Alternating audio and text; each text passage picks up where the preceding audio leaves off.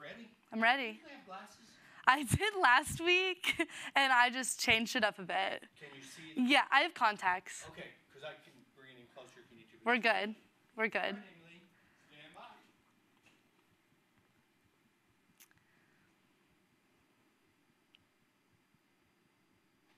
Good morning. I'm AmyLeighMarshall. Thank you for joining us for this news update.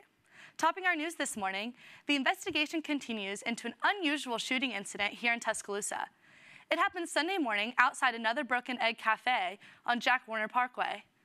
Police tell us that a developmentally disabled man was left alone in the car while his caretaker went inside the restaurant. The man left alone in the car found a handgun fired at customers who were leaving the restaurant. The victim, a 21-year-old University of Alabama student, was shot in the arm, but we're told his wounds are not life-threatening. The caregiver, 30-year-old Javaris D'Angelo DeBose, has been charged with reckless endangerment and leaving the scene of a crime. Catastrophic flooding from Hurricane Florence continues to spread across the Carolinas.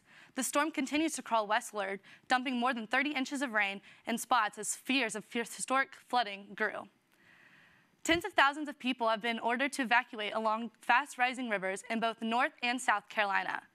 About 70 miles away from the coast, residents near the Lumber River stepped from their homes directly into rescue boats floating in their front yards. The storm's death toll has risen to at least 17 as a 3-month-old baby died when a tree fell across a mobile home in North Carolina.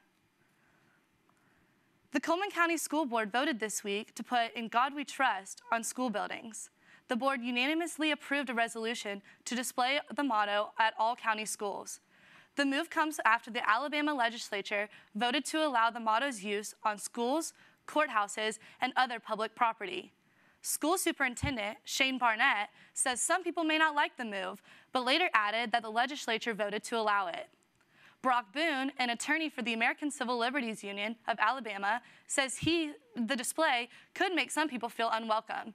He added that people who are not religious may feel alienated. With their first conference game in the win column, the Alabama Crimson Tide returns to Bryant-Denny Stadium this Saturday. The Aggies of Texas A&M University come to town. Bama got a big road win last Saturday in Oxford, Mississippi. After Ole Miss scored on their first play from scrimmage, the Tide held the Rebels scoreless for the rest of the game. Meanwhile, the Tide scored almost every time they had the ball and left Oxford with a 62-7 win. Texas A&M is ranked 22nd in the country. Saturday's kickoff will be at 2:30 p.m. and can be seen on CBS television. That's the news for now. Thanks for watching. I'm AmyLeighMarshall. Have a great Wednesday.